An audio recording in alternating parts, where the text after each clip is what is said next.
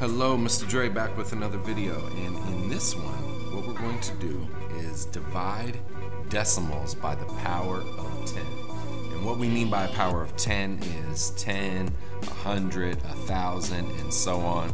And sometimes they're just written as that, sometimes they're written with a base and an exponent, but either way, this strategy is showing you how to divide by a power of 10, right? And we're dividing decimals by a power of 10. So if you look at this first one here, $1,425 divided by 100, at first you might say, well, there isn't a decimal here, but we know that every single whole number has that imaginary decimal, sometimes we call it, at the end. So in this number, the imaginary decimal is right there, even though it's not written down.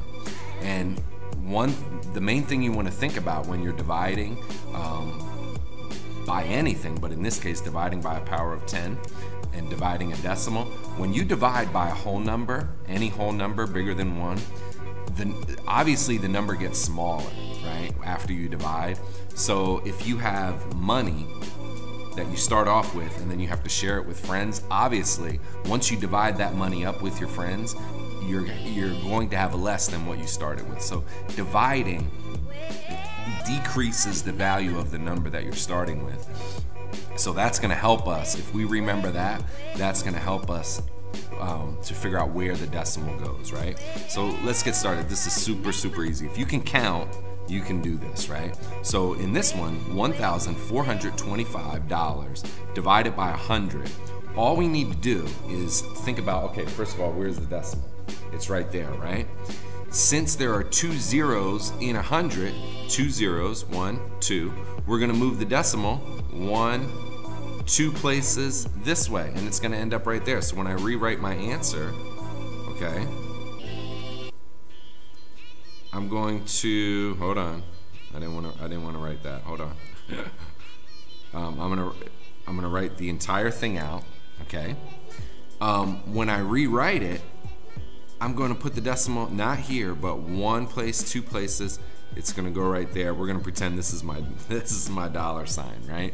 So now it's $14.25, right? Which makes sense because if you had $1,425 and you had divided by a lot of people, 100 people, you're not going to have that much left, right?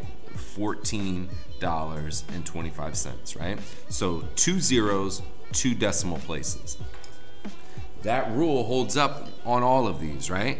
84 3/10 divided by 10, okay? 10 has 1 0. So we're gonna move the decimal 1 place. Now you might say, well, how do I know which place to move the decimal? Well, since we're dividing by a whole number, if I would move it this way, the number would get bigger. It would go all the way up to 843. That doesn't make sense. So obviously the decimal moves to the left when we're making a number smaller, right?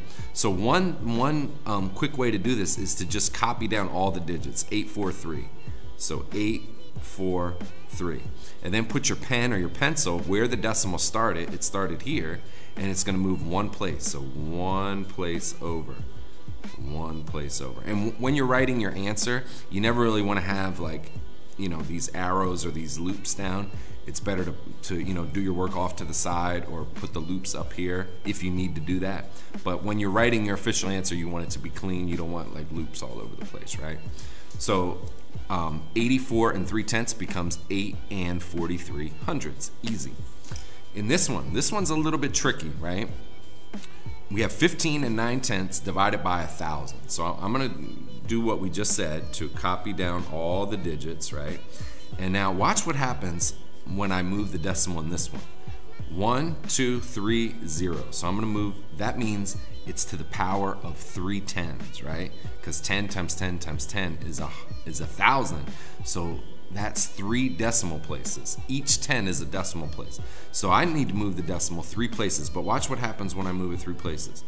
1 place, 2 places, and now look at this, 3 places.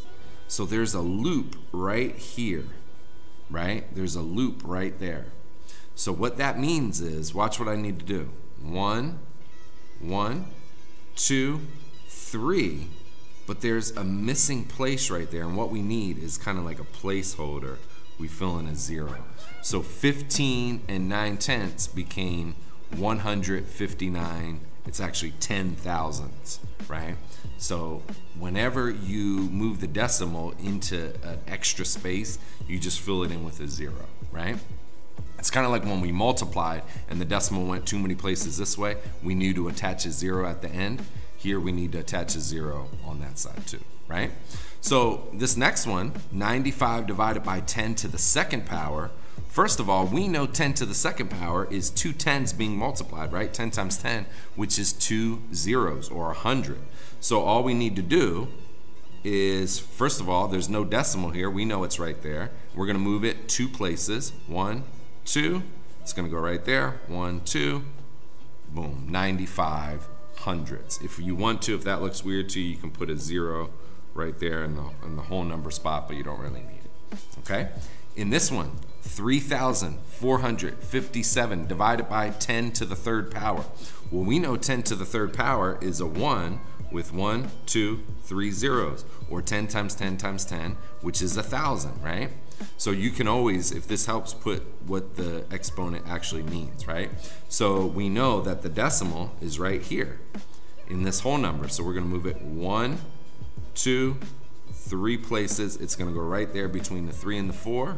So I'm going to copy these digits down. 3, 4, 5, 7. 1, 2, 3. It goes right there. 3 and 457 thousandths. In this last one, 17 and 48 hundredths, we're dividing by 10 to the first, which is really just 110, right? 1 0, 110.